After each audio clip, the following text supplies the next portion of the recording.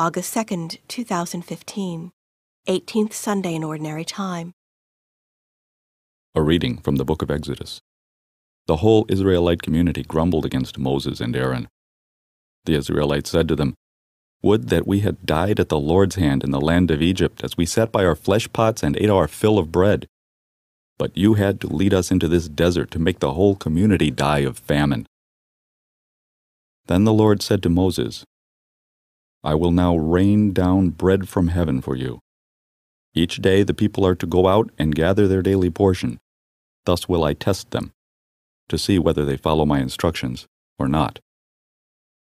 I have heard the grumbling of the Israelites. Tell them, in the evening twilight you shall eat flesh, and in the morning you shall have your fill of bread, so that you may know that I, the Lord, am your God." In the evening quail came up and covered the camp. In the morning a dew lay all about the camp, and when the dew evaporated, there on the surface of the desert were fine flakes, like hoarfrost on the ground. On seeing it, the Israelites asked one another, "What is this?" For they did not know what it was. But Moses told them, "This is the bread that the Lord has given you to eat." The word of the Lord.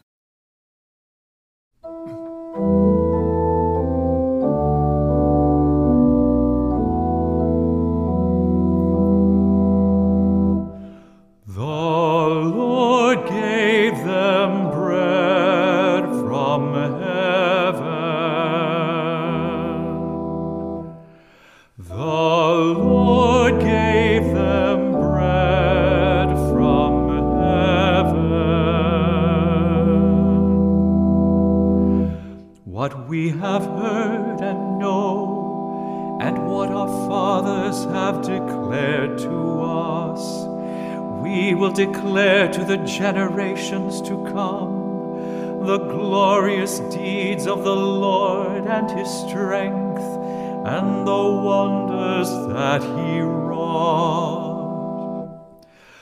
The Lord gave them bread from heaven.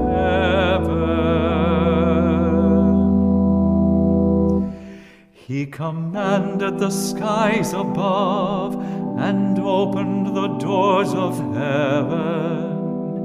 He rained manna upon them for food and gave them heavenly bread. The Lord gave them bread from heaven.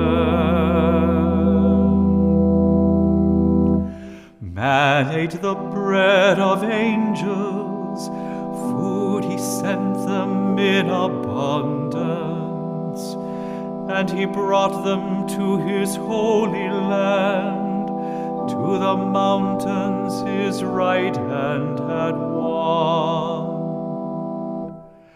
The Lord gave them bread from heaven.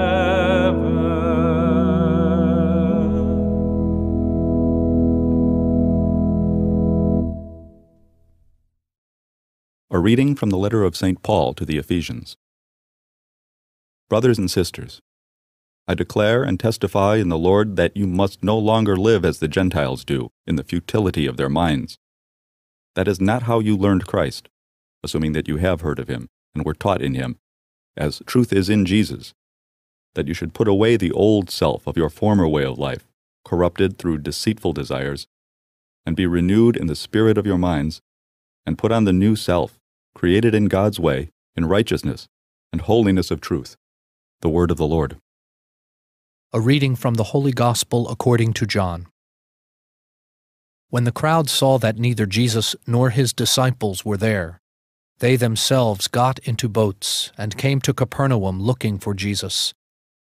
And when they found him across the sea, they said to him, "Rabbi, when did you get here?" Jesus answered them and said, "Amen, amen, I say to you, you are looking for me not because you saw signs, but because you ate the loaves and were filled. Do not work for food that perishes, but for the food that endures for eternal life, which the Son of Man will give you. for on him the Father, God, has set his seal." So they said to him, "What can we do to accomplish the works of God?" Jesus answered and said to them, "This is the work of God, that you believe in the one he sent." So they said to him, "What sign can you do that we may see and believe in you? What can you do? Our ancestors ate manna in the desert, as it is written, 'He gave them bread from heaven to eat.'" So Jesus said to them, "Amen, amen, I say to you, it was not Moses who gave the bread from heaven. My Father gives you the true bread from heaven. For the bread of God is that which comes down from heaven and gives life to the world." So they said to him, "Sir, give us this bread always." Jesus said to them, "I am the bread of life. Whoever comes to me will never hunger, and whoever believes in me will never thirst." The Gospel of the Lord.